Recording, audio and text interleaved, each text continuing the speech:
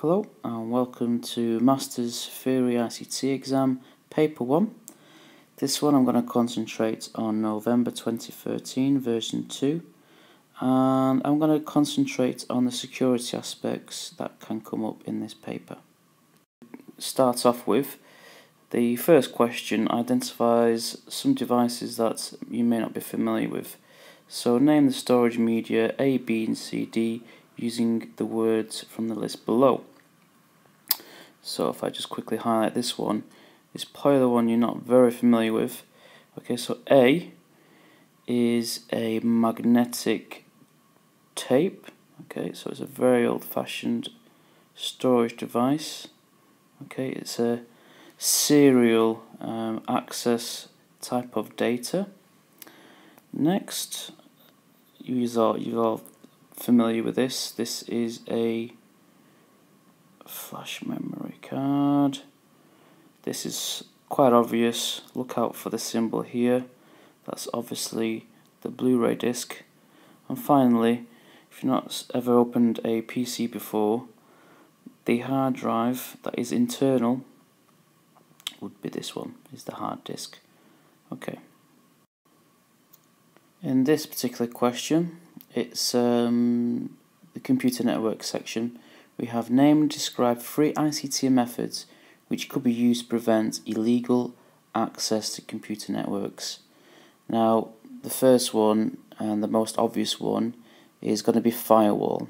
Okay, a firewall will prevent illegal activity from accessing a internal network. Alright, and what the firewall will allow you to do is that it will keep known computers from accessing the network and unknown computers being blocked.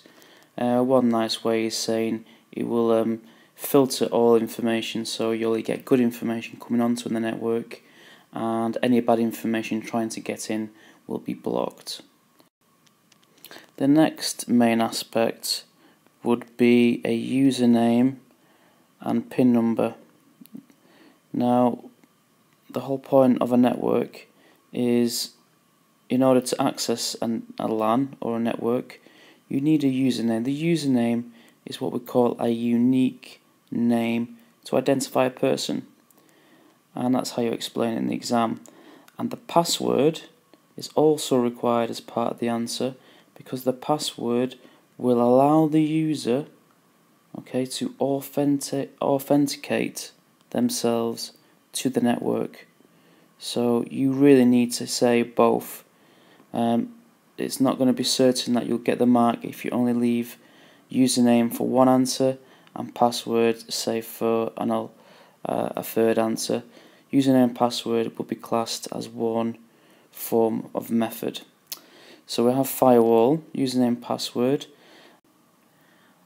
and as a third example, as technology is advancing and changing, it could be a new form of method, such as any type of biometric data. Okay, so biometric data such as fingerprints, that is now available on iPhones. Also, you can buy a biometric fingerprint scanner that you can plug into your computer. Any forms of biometric iris scan could be used as an example here, all because these are very unique to an individual. And again, you use that word again, authenticate.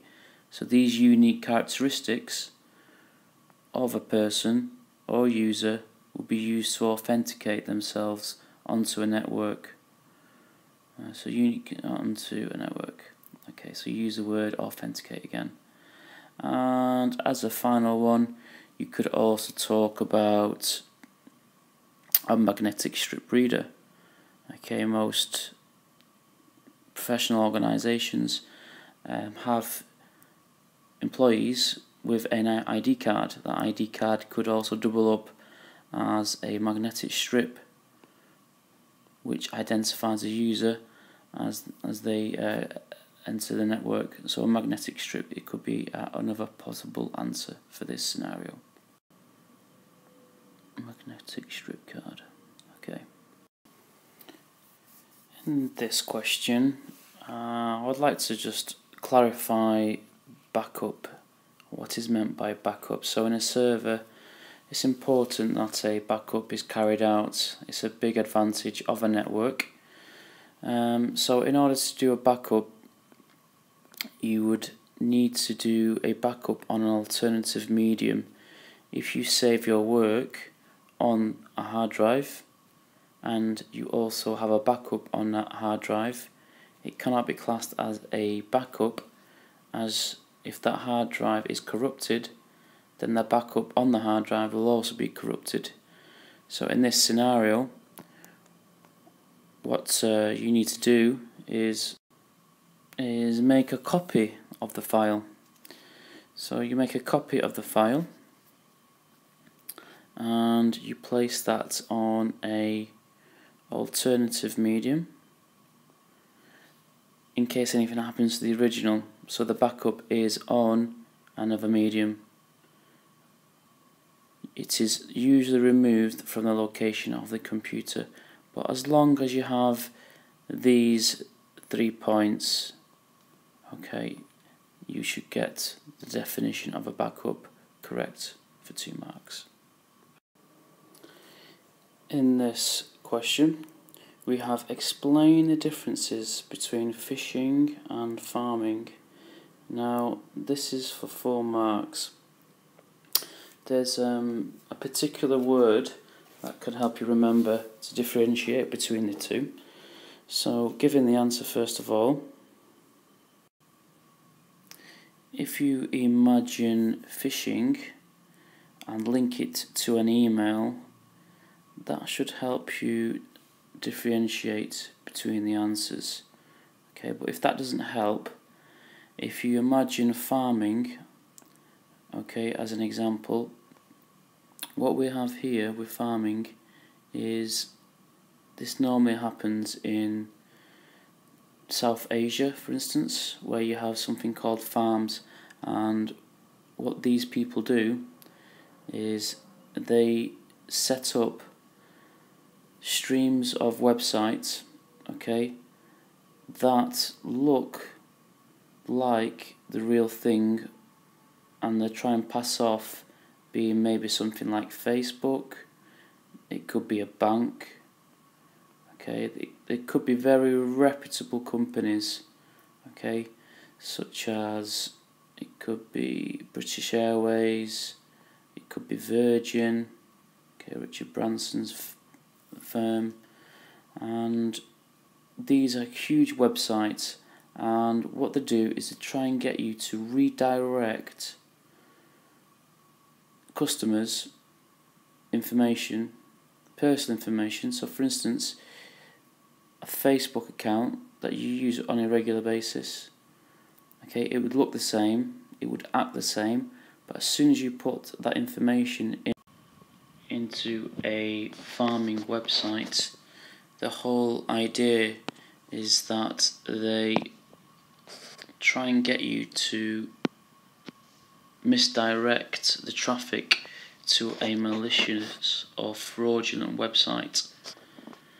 And with fishing, if you imagine you were going fishing, okay, you're trying to catch some fish, and if the fish goes for your hook, okay, you've got the fish, okay, you've beat the fish or tricked the fish into getting your bait.